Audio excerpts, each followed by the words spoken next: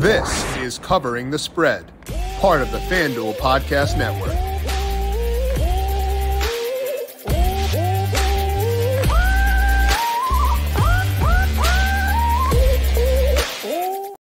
It is time to talk some player props for the conference championships in the NFL, and there is a lot to discuss, and we've got the best in the business to do so for today. That is JJ Zachariason. We're going to talk player props across both of the key games on Sunday with JJ picking his brain on where he sees value, and then later on we'll talk Austan Kas and talk some EPL for Matchweek 22. This is Covering the Spread right here on the FanDuel Podcast Network and FanDuel Research. My name is Jim Sanas.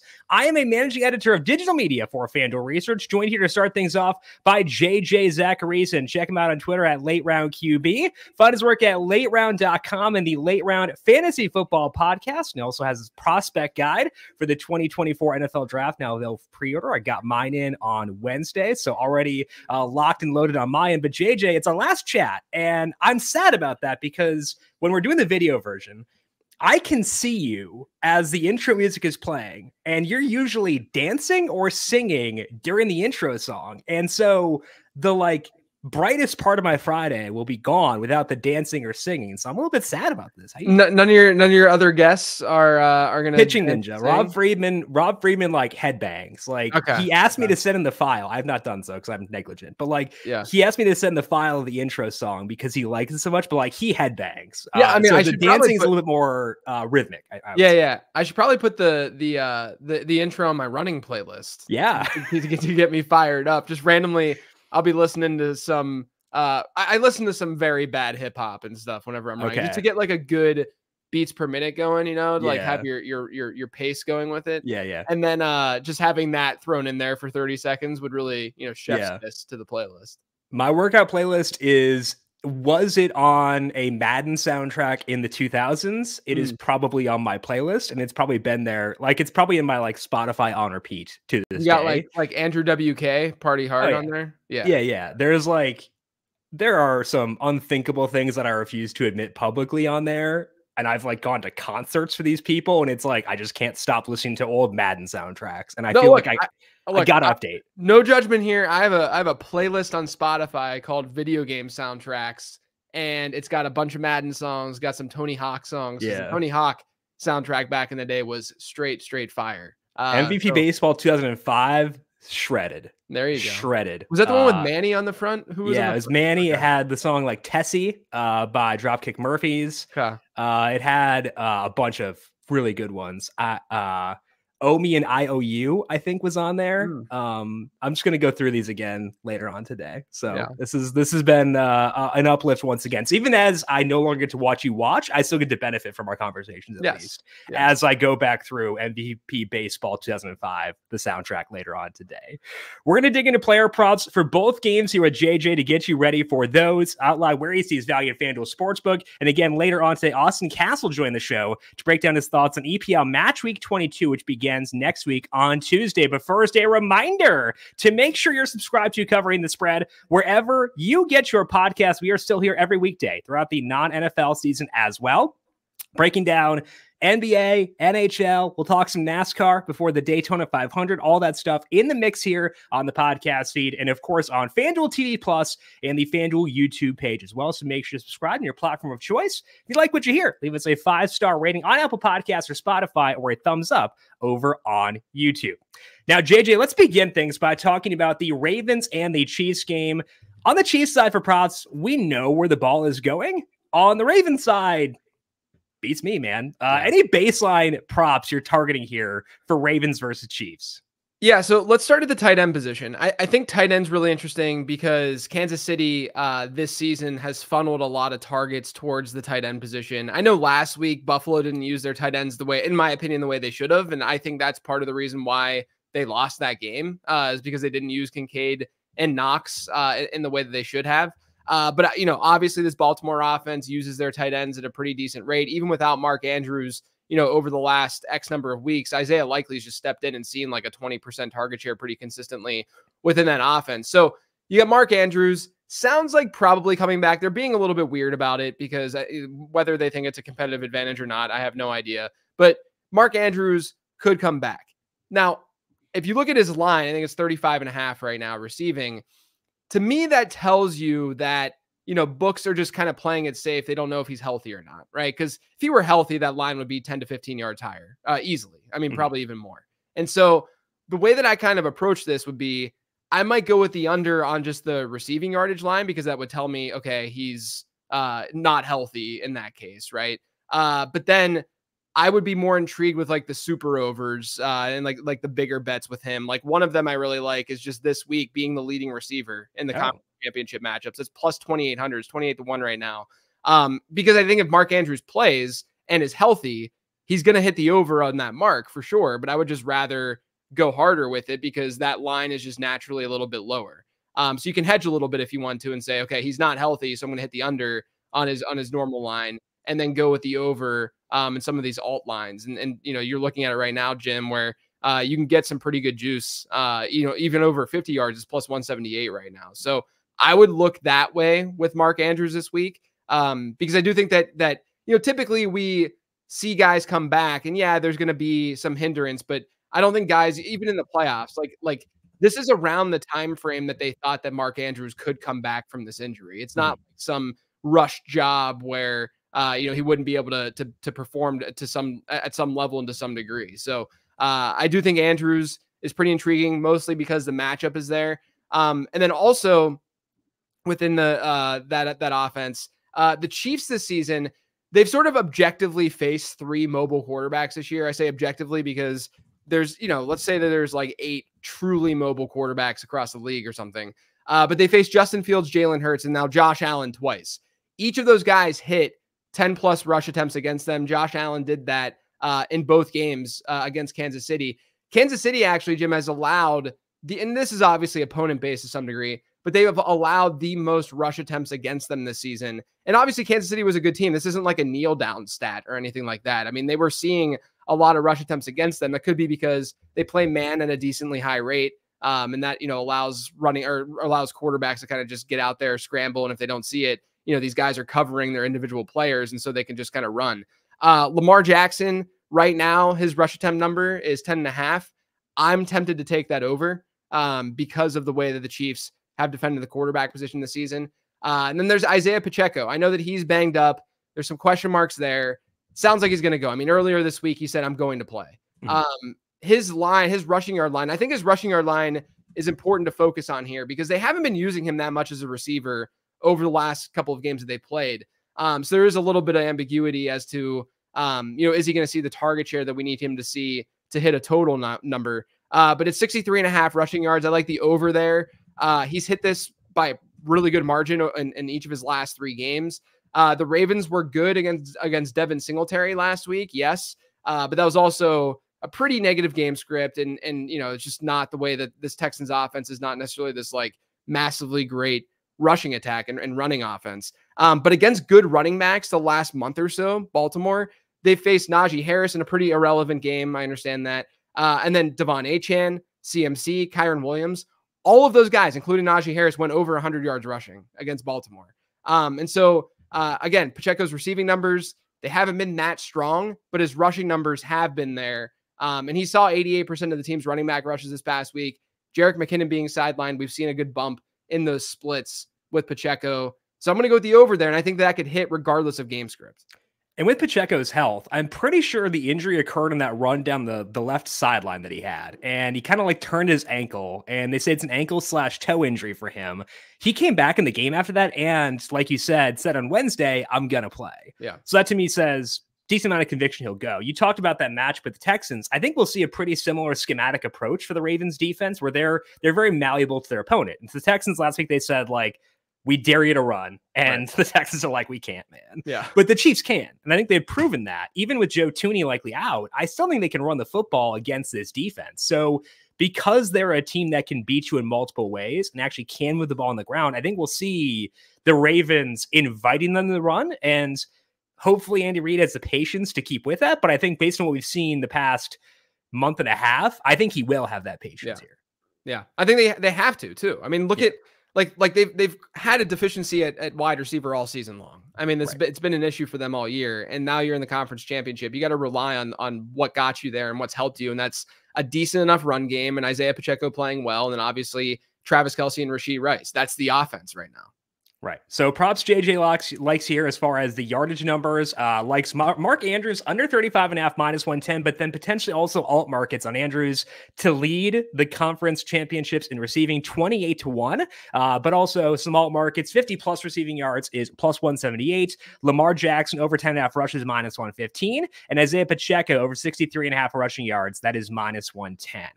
What about touchdown props? Anything stand out to you in this game there? Yeah, look, the other thing that I think you could go with, and this is related to the touchdown prop, but I think Justice Hill's receiving number is really intriguing. It's 12.5. He's basically gotten there in 3 of his last 4. He didn't last week, but I don't anticipate the game script necessarily being the same against Kansas City as it was against Houston. If it's closer, then they're going to likely use a back out of the backfield as a receiver more frequently. And Baltimore was a pretty run-heavy team this past week in general. So I think that's intriguing. But also, Justice Hill this past week played 57% of Baltimore snaps. In games where he's hit a 50% snap rate, he's hit over 10 rush attempts as a median. And so he's, you could also bet his over in rush attempts if you want to as well, which is like 7.5. But given all of that, so I think that, they're using him a little bit more, or they did. There's a lot of volatility to the Baltimore backfield. There's no doubt. And so I'm just going to embrace the volatility a little bit and look at him as an anytime touchdown scorer at plus 300.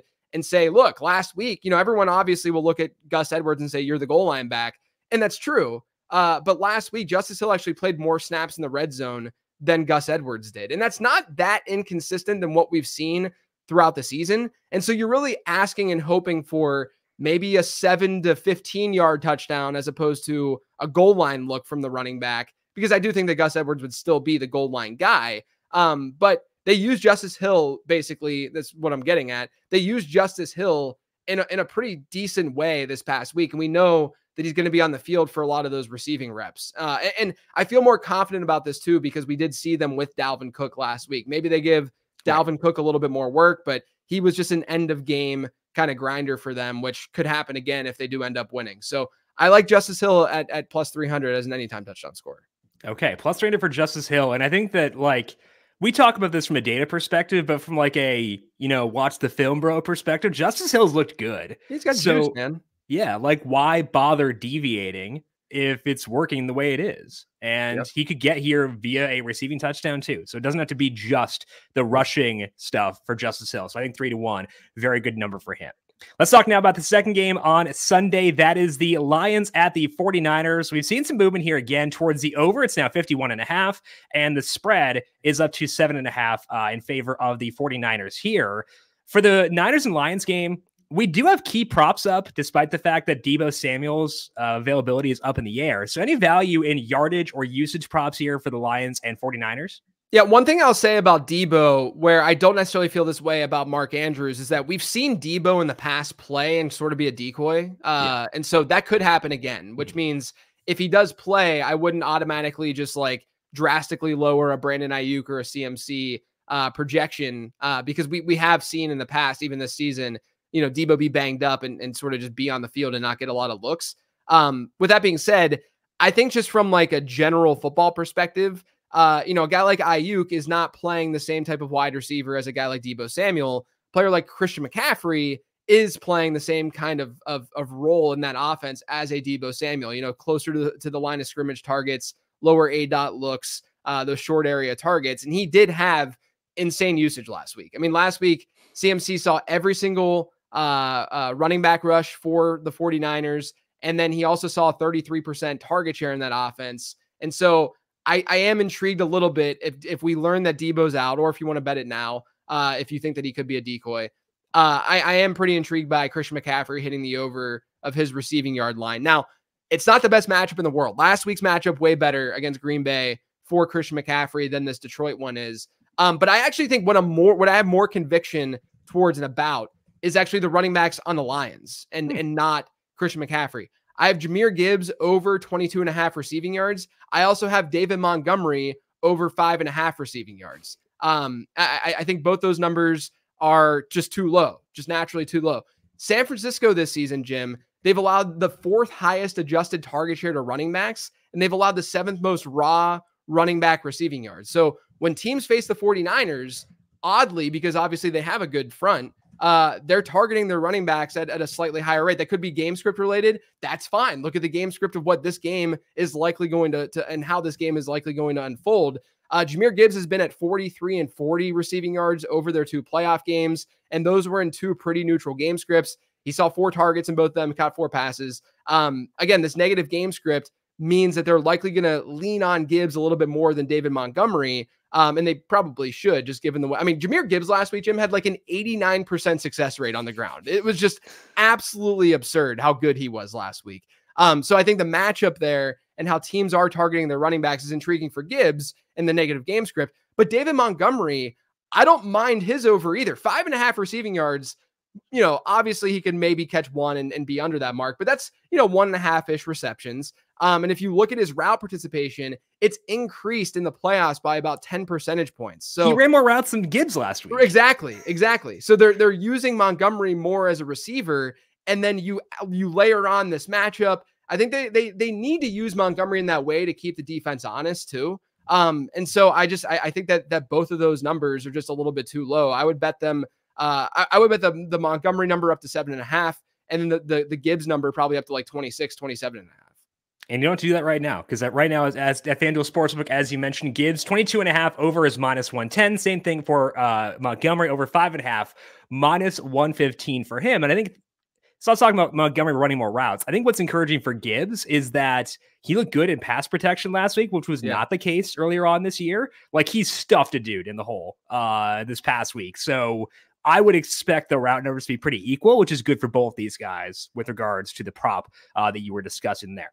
What about the touchdown side of things? Anything stand out to you in this game there? Yeah, I don't love the touchdown market in this game, to be honest. So I'm just going to throw a dart and it'll be more fun that way. I like Jauan Jennings as an anytime touchdown scorer at +310. We talked about Debo maybe even being a decoy. If Debo doesn't go, maybe this line shifts a little bit, but it might not. You could wait as a result of that just to see if Debo goes or not. Because I don't know if the books are really going to make Jauan Jennings like a +240 or something, as an anytime touchdown scorer if Debo's rolled out. But all that being said, Jauan Jennings is easily the most reliable wide receiver on that team outside of Brandon Ayuk and Debo Samuel, obviously. He ran 12 more routes last week than Ray McLeod. He actually had a pretty decent performance. He had some big catches in that game too. He's been a reliable player, and that's why they kept him around in that offense, for Kyle Shanahan. So this Detroit secondary too, you can't overstate how bad it is. I mean, it's really not a good secondary. So I want to attack that. And I'm going to attack that on the perimeter with their wide receivers. I think Jauan Jennings as an anytime touchdown scorer is kind of intriguing. And that number is lengthened to +350 for Jauan Jennings. Perfect. So that's intriguing. And he also is going to be out there even if Debo plays. Yep. And like you mentioned, Debo could play hurt, which he has done this year. And he did that for weeks 4 and 5. Wasn't super effective and wasn't heavily utilized in those games. So I do think there's a path to a good game for Jennings, even if we do get Debo Samuel playing in this game. All right, that is JJ Zachariason. Make sure you check him out on Twitter at Late Round QB. Find his work at lateround.com and the Late Round Fantasy Football Podcast. JJ, like I said, it's been a delight to have you on the show. Past couple of years, appreciate it as always. Good luck to you in the conference championships and for the offseason as well.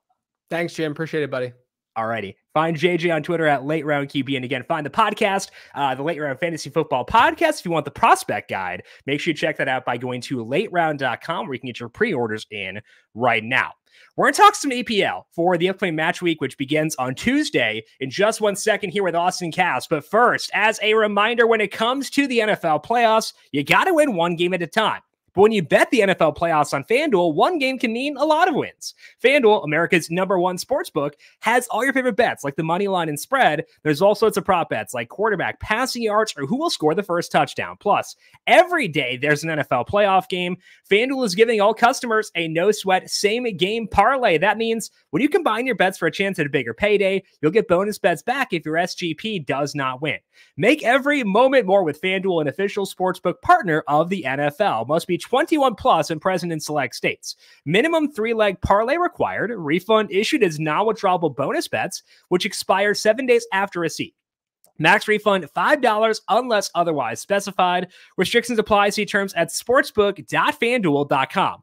FanDuel is offering online sports wagering in Kansas under an agreement with Kansas Star Casino LLC. Gambling problem? Call 1-800-GAMBLER or visit FanDuel.com/RG in Colorado, Iowa, Kentucky, Michigan, New Jersey, Ohio, Pennsylvania, Illinois, Tennessee, Virginia, and Vermont. Call 1-800-NEXT-STEP or text NEXT STEP to 53342 in Arizona, 1-888-789-7777 or visit ccpg.org/chat in Connecticut, 1-800-9-WITH in Indiana, 1-800-522-4700 in Kansas and Wyoming, or visit ksgamblinghelp.com in Kansas, 1-877-770-STOP in Louisiana, visit mdgamblinghelp.org in Maryland, and 1-800-GAMBLER.net in West Virginia. Let's bring on Austan Kas now to talk about some EPL match week 22. No action this weekend, but they do pick up with again on Tuesday. You can find Austan on Twitter at Austan Kas. He is a senior editor for us here at FanDuel Research. Austan, happy Friday to you. How you doing today? I'm doing really well, Jim. How are you? I'm doing well. How are you going to cope with no EPL this weekend? There's fewer football games on. There's no EPL. What are you going to do with the free time outside of, dad stuff, I guess? Yeah, I don't know. I might actually watch some college basketball, which I haven't done much of this year so far. Okay. So Okay. I don't know. I got to go to the DePaul Marquette game on Wednesday over the Northwestern Illinois game for some reason. Weird choice on my behalf, but Red Panda was there for halftime, so I feel like it was a good choice despite the fact I actually missed out on a Northwestern win. So, regardless, I can live with that. Let's take a look here at the schedule for match week 22. Again, the first matches begin on Tuesday, but on Wednesday, pretty fun match. We got Liverpool taking on Chelsea. Liverpool has had a very good year, obviously. Chelsea has not thus far, but Liverpool may be showing some vulnerability recently. Their money line is -160. Anything stand out to you for this match on Wednesday, Austan? So, yeah, I actually really like that Liverpool money line at -160. There's a few reasons why it's as short as it is. Probably the biggest one is Mohamed Salah is out due to injury for Liverpool. He's their best player, top goal scorer. So he's obviously a big miss. But Liverpool at home are just excellent. It's been that way throughout their club history, and the Anfield advantage has certainly been alive and well under Jurgen Klopp. They lead the Premier League in expected goal differential in home matches, according to FBref's XG model. Through 10 home fixtures, they have 8 wins and 2 draws, and even without Salah, they have plenty of attacking talent in Luis Diaz, Diogo Jota, Darwin Nunez, and Cody Gakpo. Chelsea have been a much better side than their place in the table indicates, which I think we hinted at in the previous episode. Their XG differential is actually 4th best and isn't that much worse than Liverpool's. But the Blues have really struggled away from home. Across all competitions, they've lost 5 of their past 6 away matches, and the lone non-loss came away at relegation-threatened Luton Town, and it was actually a match they lost on XG 1.5 to 2.3. And then on top of that, just news broke today that Jurgen Klopp's leaving Liverpool at the end of the season, their manager. That's a massive it's going to have a massive impact on the club overall, but it should also lead to a pretty emotional crowd and performance from the players on Wednesday if you want to head down Narrative Street. So I think Anfield's one of the best home field advantages in Europe. And even though Salah's a big miss for Liverpool, one of the best players in the league, I like them to find a way to get all 3 points versus Chelsea. Why is he leaving? They're like top of the table right now. What's going on? So he's been there much longer than an average manager stays at a club. And he just said he was starting to lose energy. Okay. So I think this is maybe year 7 or 8 for him. I'm not totally sure on that, but anytime a manager stays more than 2 or 3 years, honestly, it's pretty surprising. So we could see the same thing happen with Pep Guardiola at City here in the next couple of years. It's just at a club like that, I think it's probably pretty exhausting to be in a position where you have to win pretty much every week or else you start coming under pressure. So, yeah, that's big news. So are we getting like Jurgen Klopp to Sheffield United if he's tired of winning? Is that what we're going to see here next? I highly doubt that. I would guess he'll take some time off and then end up at another big club here, or maybe the German national team. Okay. Well, if he does go to Sheffield United, you heard it here first. Just know we were covering the spread. Please cite us as being the source on that. Any other traditional market bets that stand out to you with where things currently stand? So, yeah, I'm going to stick with Wednesday and the Manchester City versus Burnley match. I like that to go over 3.5 goals, which is minus 106. So City in this match are going to be welcoming back one of their club legends, Vincent Kompany, who's the manager of Burnley. And I think we're going to see a lot of goals. City haven't been their usual high-flying selves so far. They're just 4th in XG created. But they've still been able to thrash some of the lesser sides at home. In 5 matches against teams currently in the bottom 8, City have amassed 17 goals, an average of 3.4 per match. And that's just home matches. Sorry, I don't know if I clarified there.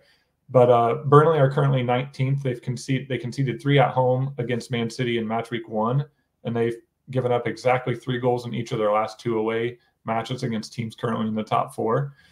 I actually think there's a chance that City could cash this on their own, and I almost recommended Man City over 3.5 goals at plus 158, and I don't hate it, but I like the added security of taking the overall match to go over 3.5 because Burnley has shown a little more attacking punch lately. They've scored in each of their last 3 away matches, including twice at Aston Villa. And Villa's been one of the best home teams in the league this season.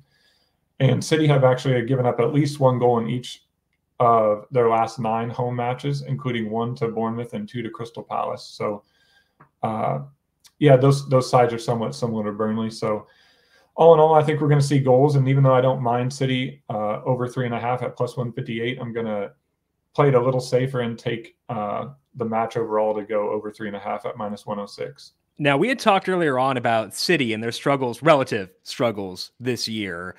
Based on looking at the recent scores, it looks like they've turned that around. Is that reflected in the XG data as well? Does it seem like they've kind of figured out whatever led to that, November, December kind of lull? Yeah, it does. This is kind of the time of year where City start to do this every year anyway. And we saw something similar last year when they chased down Arsenal in the league. But they're getting Kevin De Bruyne back. He came in for their match at Newcastle, played 20 minutes, had a goal and an assist. So, and that was at Newcastle. It's a really tough place to play. So he's a huge piece for them. Erling Haaland's been out for a few weeks. He should be back soon as well. So they're getting healthier, and honestly, they probably were just underperforming the first few months anyway. I don't know if that was just a lull from coming off the amazing high of their trouble last year, or if it was just random variance or what, but they definitely are starting to look like the Man City that we've seen the last few years. Okay, so Austin is on Liverpool minus 160 on the money line as they take on Chelsea. And then the Man City and Burnley match to go over 3.5 goals, which is minus 106 right now at FanDuel Sportsbook. That is Austan Kas. As mentioned, make sure you find him on Twitter at Austan Kas. You can find his work over at FanDuel Research as well, where he is a senior editor. Austin, appreciate the time as always. Enjoy a kind of free weekend to do as you please. And we'll talk to you once again next week for Matchweek 23. Sounds good. Thank you, Jim. Alrighty, again, find Austin on Twitter at Austan Kas. We'll get him back on here next week in the time between the Super Bowl and the conference championships to talk more EPL then. That is all that we have here for today and this week on Covering the Spread. Big thank you once again to JJ Zachariason, our first guest, for swinging by talking some props. Find JJ on Twitter at LateRoundQB, LateRound.com, and the Late Round Fantasy Football Podcast. I am on Twitter at Jim Sonis. You can find me on Threads at Jim.Sonis, and you can find FanDuel Research on Twitter at FanDuel Research. Make sure you subscribe to the podcast to get notifications as these shows go live each and every day. I'll be going up on Monday with my first look at Super Bowl 58, outlining where my numbers show value based on the opening, spread, and total at FanDuel Sportsbook. Have a fantastic weekend. Enjoy all the fun conference championship action. We'll talk to you once again next week. This has been Covering the Spread right here on the FanDuel Podcast Network.